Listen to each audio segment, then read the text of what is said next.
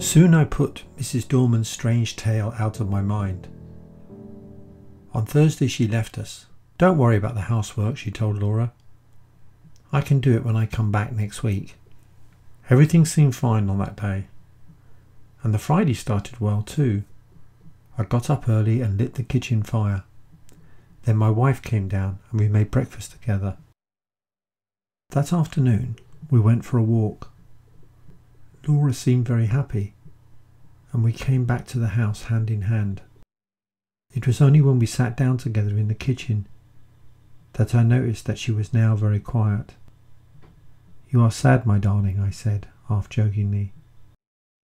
To my surprise, she said, "Yes, I think I'm a little troubled."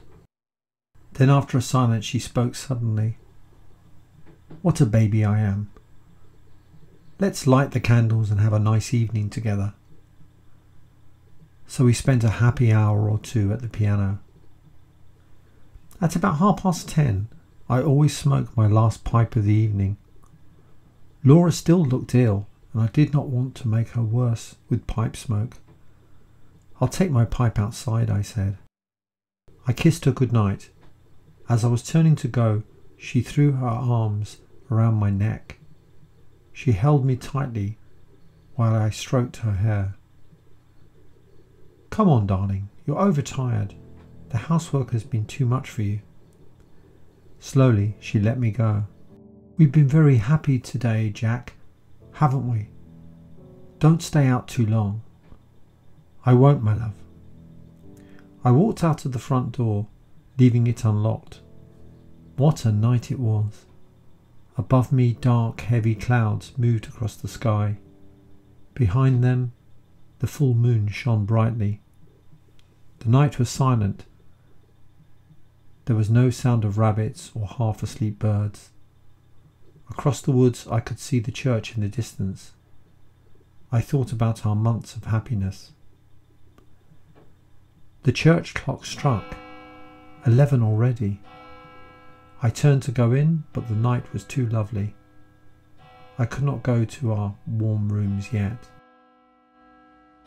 I looked in through the low window as I went. Laura was half lying on her chair by the fire.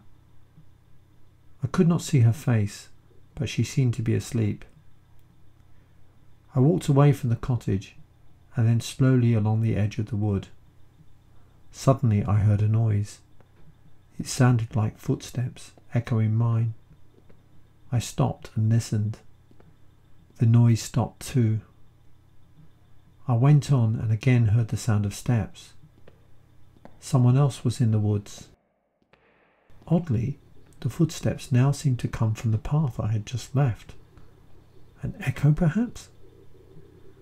The wood looked beautiful in the moonlight. The big trees reminded me of the columns in the church. I turned into the cemetery walk. Soon I passed through the gate into the churchyard. Reaching the stone seat where Laura and I had been earlier that afternoon, I sat down for a moment. Then I noticed that the door of the church was open. Had we left it unlocked the other night? Only Laura and I ever visited the church outside of Sunday. I went in and walked up the aisle. Strangely, it was only then that I remembered, with a sudden shiver, about the walking statues. A moment later I was calm again. "What nonsense," I told myself. "Don't be frightened by a silly story." With my hands in my pockets, I carried on walking up the aisle. I wanted to prove to Mrs. Dorman that the statues slept peacefully on Halloween. In the poor grey light, the eastern end of the church looked larger than usual. The columns above the statues looked larger too. Then the moon came out and my heart jumped. The statues were no longer there. At first I could not believe my eyes. Were they really gone? Was I mad? I bent down and felt with my hands.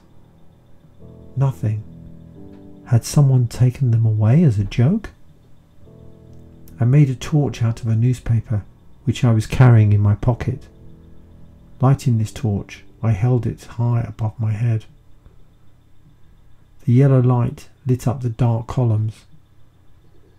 I could now see clearly that the statues were gone, and I was alone in the church. Or was I? Terrified, I threw down my torch and ran down the aisle. I raced through the cemetery and back through the wood. Suddenly a figure moved out of the shadows. It was Dr. Kelly. "The statues are gone!" The young Irish doctor laughed. "You've been smoking that pipe too much," he said, "and listening to silly stories. I tell you, I've seen it with my own eyes." "Well, come back with me. I'm going up to old Palmer's. We can go into the church on the way." We walked back to the church. All was silent. The place smelt very damp. When we walked up the aisle, I shut my eyes.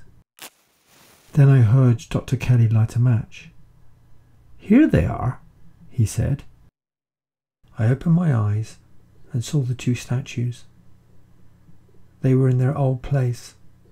I breathed deeply. "It must have been some trick of the light," I said. "Or perhaps I've been working too hard. I was sure they were gone." The doctor was looking more closely at the statue on the right. "There is something strange," he said. "This hand is broken." And so it was. I was certain that it had been perfect the last time Laura and I had been there. "Perhaps someone has tried to remove them," said the young doctor. "Come and have a drink at our house," I said. "I'm sure there's a simple explanation for this." Dr. Kelly nodded. "I suppose it's too late to go up to Palmer's now," he said. "I can go in the morning." We walked back to the cottage. On the way we discussed what had happened. We agreed that my eyes had fooled me. As we walked up our garden path, I saw something that surprised me. Bright light was coming out through our open front door. The kitchen door was open too. Had she gone out? "Come in," I said, and Dr. Kelly followed me into the kitchen. It was full of lit candles, with at least a dozen in unusual places. I knew that Laura lit candles at night when she was nervous. Poor child, why had I left her? We glanced around the room. The window was open and the wind was blowing light from the candles in one direction. Laura's chair was empty. Her handkerchief and book lay on the floor. I turned to face the window. It was only then I saw Laura. Oh my God! She had fallen back across the window seat. Her head hung down, but was clearly facing back into the room. Had she gone to that window to watch for me? And what had come into the room behind her? What had made her turn with that look of horror on her face? Her eyes were wide open. They saw nothing now. What had they seen last? The doctor moved towards her, but I pushed him aside. Taking her in my arms, I cried, "It's all right, Laura. I've got you safe, my love." I held her in my arms and kissed her, but I think I knew she was dead. Her hands were tightly held. In one of them she was holding something. It was a grey marble finger.